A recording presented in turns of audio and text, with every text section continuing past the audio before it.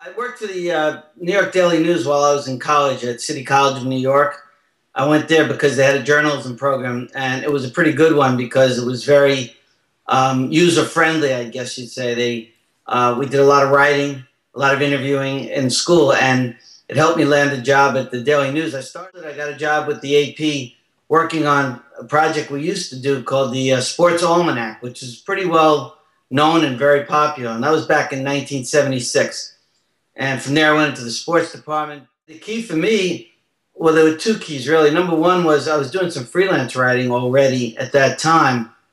And the bosses at the AP had seen some of that stuff, so they gave me the opportunity to write. And the other thing was just the fact that I worked hard. And that's true in no matter what job you're going into, no matter what you're interested in, work ethic is as important as almost anything.